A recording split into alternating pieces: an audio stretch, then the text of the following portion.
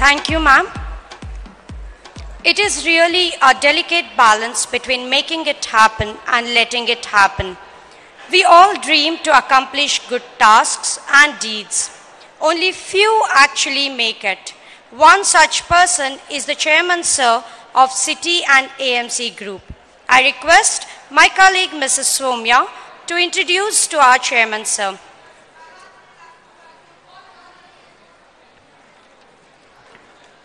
Good evening, everyone.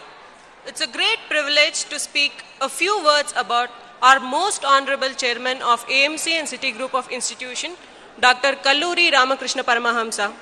Dr. Paramahamsa, under the Paramahamsa Foundation, runs a couple of engineering colleges, postgraduate, undergraduate, pre-university colleges, and schools.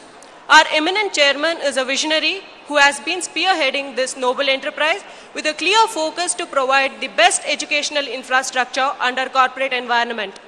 The establishment has carved a niche for itself as a vibrant institution that facilitates contemporary learning and character building.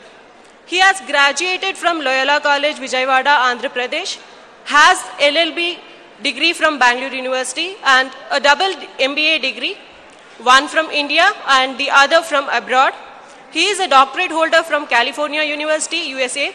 He has a PG Diploma in Labor Laws Management from IITC Bombay, PG Diploma in Ecology and Environmental Planning, and a PG Diploma in Epigraphy from Mysore University. He has a philanthropic approach towards society and has made huge contribution towards the development of temples and places of worship of various religious communities in Karnataka and Andhra Pradesh. Through scholarships and financial assistance, he has uplifted many economically weak students, especially from backward classes. He was the former member of Academic Council Senate and syndicate member of Bangalore University, former member of High Power Committee for Higher Education, Government of Karnataka. Various voluntary organizations have honored Dr. Paramahamsa on several occasions in recognition of his philanthropic contribution for the cause of education and society.